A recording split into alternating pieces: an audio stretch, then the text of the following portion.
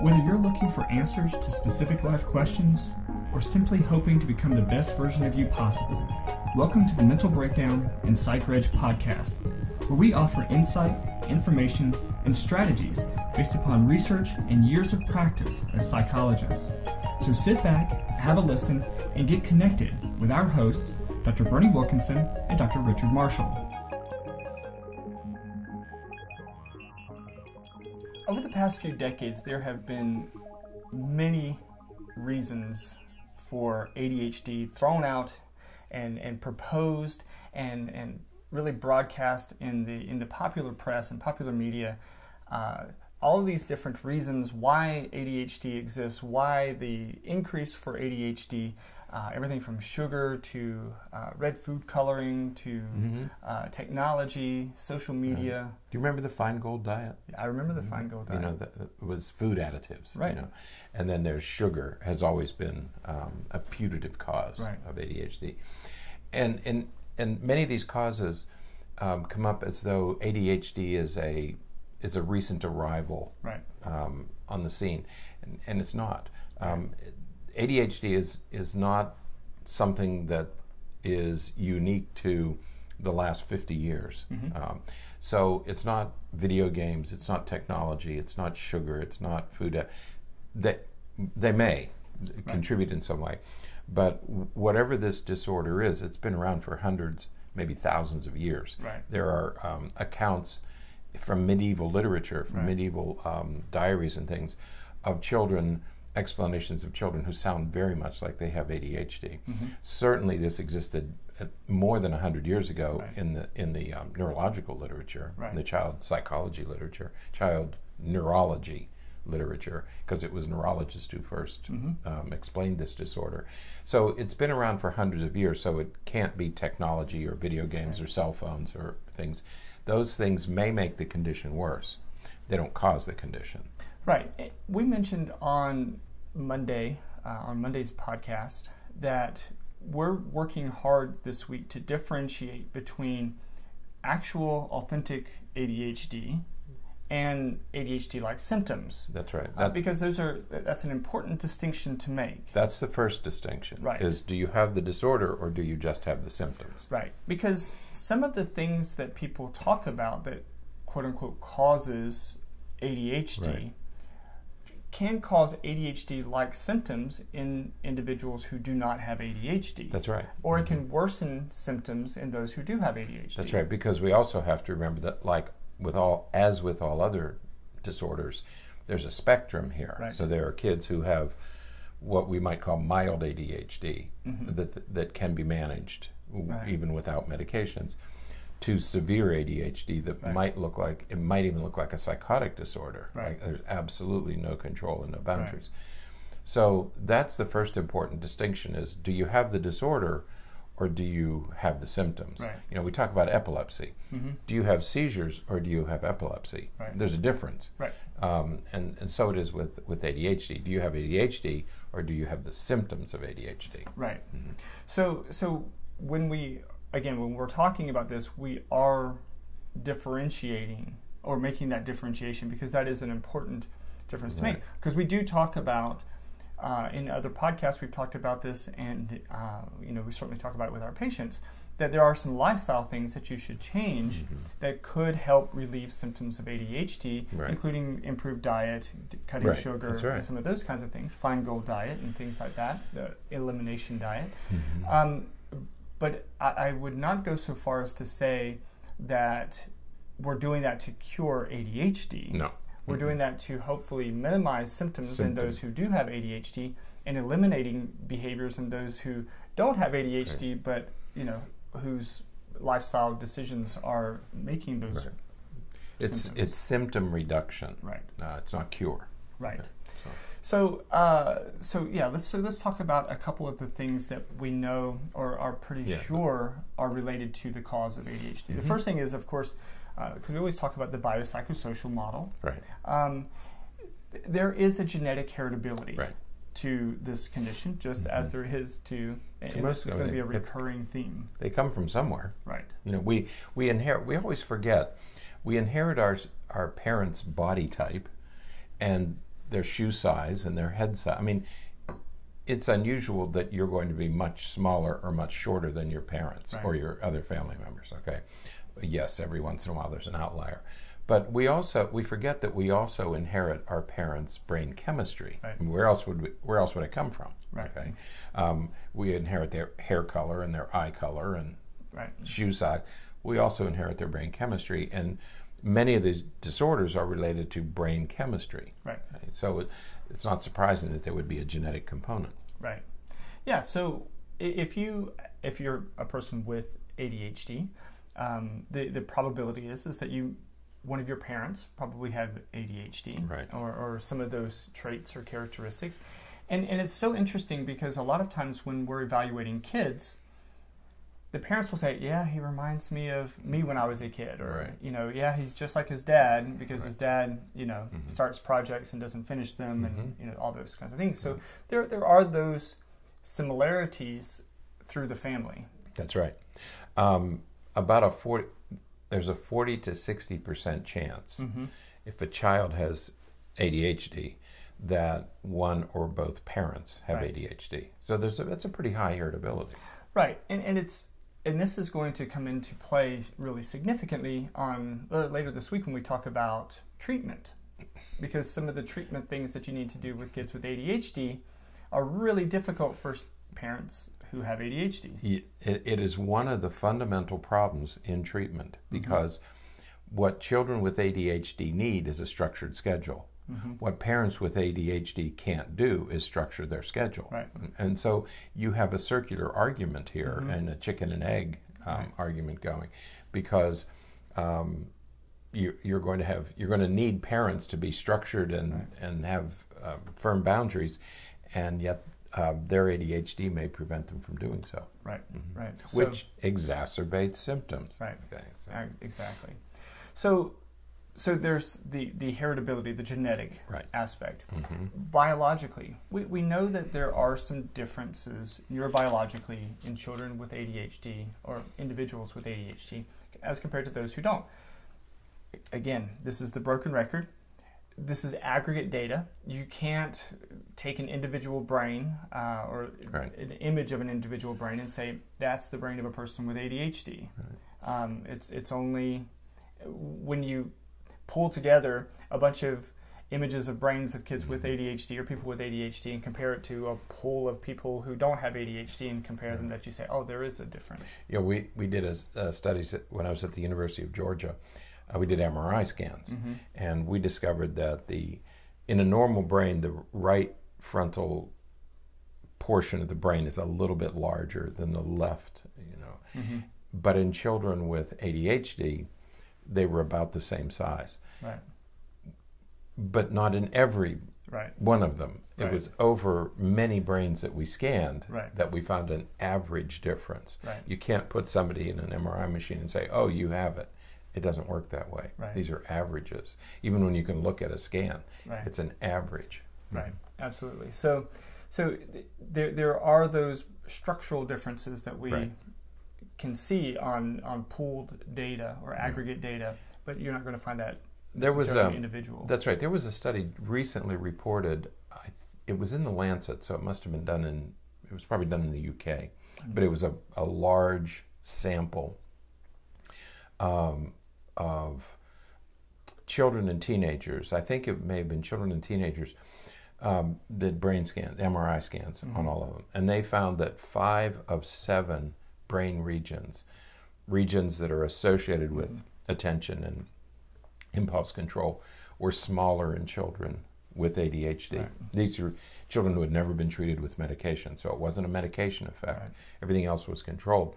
But we see these, and these are differences that we saw 20 years ago at the University of Georgia when MRI was in its infancy, back in the 80s and 90s. And we see those same differences. Right. So these are not occasional or spurious findings. These are robust findings over 30 years, and we see the same thing over and over and over. And even as the technology increases, we see the same differences in the same structures. Yeah. So there are biological differences, and one of the reviewers said, for those who don't believe that ADHD really exists, how do you explain these differences over a 30-year period? Right. There are structural brain differences in folks with ADHD. Right. Not damage, just Right. differences. Right. Another biological piece is the chemical piece, and you mentioned, Right. neurochemistry. There is some implication for dopamine and norepinephrine. And serotonin. And I'm going to throw serotonin Why in not? too. Right. Because we don't know exactly which neurochemicals are in effect for any particular person. Right. We just know, again, on aggregate data, dopamine, norepinephrine, serotonin to some extent, but primarily dopamine and norepinephrine are implicated, and which is why, when we give medications, we're giving medications that increase dopamine and norepinephrine. Steve Pliska is a psychiatrist in San Antonio, Texas, and he's done years of studies of the dopamine pathways, the different neurotransmitter pathways involved in ADHD, and I thought, oh, here's a guy who really knows about it. So he published a book a few years ago, and he's written a number of articles, and I said, okay, now we have the answer. And one of the prominent lines in his book is, we still don't know the pathophysiology of ADHD. Yeah. We can't explain what's happening in the dopamine system. We know it's involved, but we cannot articulate clearly what it's doing, because not all people with ADHD respond to medication. Right. And so you mentioned norepinephrine. Okay, there's norepinephrine is involved in some cases, dopamine is involved in some cases, and we know that serotonin modulates dopamine. So maybe it's a serotonin problem and not a direct dopamine problem. Right. Okay, so although these neurotransmitters have been implicated, none are definitive. Right.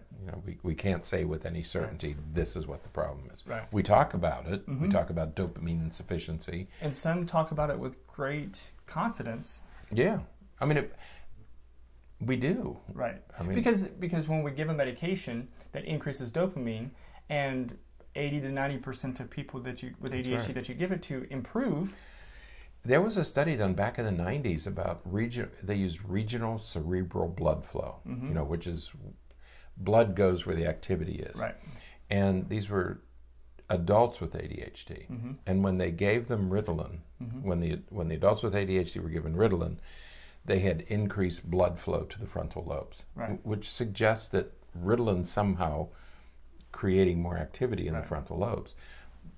But we still can't explain why or how or what it's doing. Right. So it remains a bit of a mystery. Right. The neurochemistry of the brain it's a frontier that we're just beginning to understand. Right. Now the last little area, of course, the social area of the biopsychosocial model, we have to look at some environmental and lifestyle related things. And again, as we said a little while ago, absolutely, there are things that you do in your life, things in your environment that can increase the risk for ADHD symptoms. And it's here that we should mention, though we will mention it again later this week, that there are circumstances, there are situations where we could take anyone, the most calm, the most non-impulsive, the most attentive person, we could take that person and put them in an environment and arrange things such that that person becomes inattentive, fidgety. Happens. You could take, if you were sitting, or if I were sitting in an accounting class, I would be fidgety anyways. But if you sit in the class or in a setting that you're not very interested in the topic, if they're talking about things that are way over your head, or you don't understand what they're talking about, you're going to, or you have physical discomfort because you just drank 3 bottles of water and now you're sitting down and you really need to go to the bathroom, you're going to feel fidgety, you're going to have a hard time concentrating and focusing, and you're going to look like you have ADHD symptoms. Pop a video into your TV, get a Netflix video about some like a foreign film with subtitles, and then put a bunch of kids in the room and make them watch them. You know, the parents want to watch this Franco Zeffirelli film that you have to. It's an intellectual exercise, and you put a bunch of kids in the room. They're going to all start to get fidgety because there's no interest in what they're doing. Whether they have ADHD or not. It doesn't have anything to do with ADHD, but they're going to certainly be acting out, okay, because there's no interest. Right. Okay. So there are certainly things that are in the environment that can create ADHD-like symptoms. Doesn't create ADHD, can create ADHD-like symptoms. Sure. School is notorious for that. And that's something that we're going to talk about later this week, is that, you know, as the expectations in school continue to increase, we're going to continue to see an increase in ADHD diagnoses, or at least ADHD referrals, because you know, when you're expecting kindergartners to write book reports, which is completely developmentally inappropriate. Right. I'll just go ahead, go on the record. Absolutely, and say that. I'll support that. When you have that expectation, you can have a completely normal kindergarten student, who has a kindergarten boy, especially a boy, who isn't able to do that because he, you know, a normal kindergarten boy wouldn't be able to do that, and he's going to be off task. He's going to be inattentive. He's going to be fidgety. He's going to be getting out of his chair. He's going to be doing all those things. He may not have ADHD at all, but he's going to get that referral. It's going to look like it. It's going to look like he does. So when we talk about environmental pressures, we're talking about everything from the prenatal environment to adulthood. Right. And so in the prenatal environment, you can have exposure to cigarettes and alcohol, and other drugs. After that, once a child is born, you can have environmental toxins. Lead is the one that comes up the most, but it's not the only one. Pesticides, and there's a lawsuit making its way through the court right now for one of those weed killer things. Roundup. You know, that it's damaging to the body. So you can have prenatal exposure, you can have environmental toxins, and you can have school, you know, or any unrealistic expectation. And right now we've moved the curriculum down so that what we used to do in first grade, we're now doing in kindergarten. Not all children can handle it. Right. And so you run into that foreign film phenomenon of, you know, the kid is sitting in a classroom and this assignment has nothing to do with me because there's no way that I know how to write or read or write a paragraph. And so I'm going to do something else. And when you're 5 years old, something else usually involves something physical. Right. Not a physical fight, but moving around a lot, getting very fidgety. So school can do that. And then, as you say, as you move through the grades, you know, kids may be able to handle the structure and the workload of elementary school, but they get to middle school or high school, and once again, we have a curriculum that's pushed down. Right. Kids are in 7th grade are taking algebra, and not all should take algebra in 7th grade, or even in 8th grade. And so you have developmentally inappropriate demands.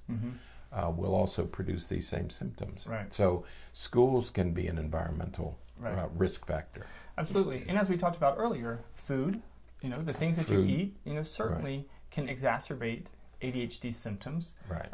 You know, we should do a whole week on sugar, but we've done podcasts before on the effects of sugar and what it does to your body. And it doesn't cause ADHD, but it can certainly, you know, worsen ADHD symptoms or create ADHD symptoms, ADHD-like symptoms in those who don't have ADHD. And poor nutrition generally. You know, if kids are on a restricted diet or not enough protein, not enough this, it's not actually the processed foods we have to be careful of because they may, but it's over time. It's not it may not be the processed food, it may be the lack of nutrition. Right. It's the nutritional things that the processed food is replacing. That's right. Not that the processed food is the problem. It's the same thing we run into with alcohol abuse. It's not the alcohol, it's the vitamin K deficiency. You know, it's a vitamin deficiency that's creating the problem. Yeah, it starts with alcohol. Yeah. And so it may not be all these ingredients in food. It may be that people who eat a lot of processed foods aren't eating raw fruits and vegetables. Right. Okay. So nutrition is another issue. Sleep is another environmental issue. kids with ADHD are notoriously bad sleepers. And so sleep becomes a factor, sleep deprivation in particular, lack of exercise. Right. Okay, but these are not things that really cause it. But they will contribute to and exacerbate a pre-existing condition. Right, absolutely. So, all right, so there are things that we know that cause ADHD, are signs of ADHD, and can certainly exacerbate symptoms of ADHD that we should be mindful of, because all of that is going to lead into the treatment that we try to recommend, and we'll talk about that later this week. So. One of the things we didn't mention is extreme prematurity. Kids who low birth weight and extreme prematurity are at higher risk for ADHD symptoms. Right. We don't know exactly why yet, but we know that kids who are 24, 25, 26 weeks preemies have higher rates of ADHD when they get to school age. So that's another issue that we need to figure out. Right, absolutely. So, all right, well, that is it for today then. Until next time, stay happy, stay healthy, and forget to be afraid. Thanks for sharing this episode of the Mental Breakdown and Psychreg podcast. Be sure to check out the show notes for links to follow us on Twitter and subscribe to our YouTube channel, where you will find all of our previous podcasts and much more. We would be honored if you would become a patron through patreon.com, where any donation you can manage will go to the development and creation of more content. Just visit patreon.com/thementalbreakdown for more information. Thanks again for listening. Have an awesome day, and we look forward to being back in your feed tomorrow morning.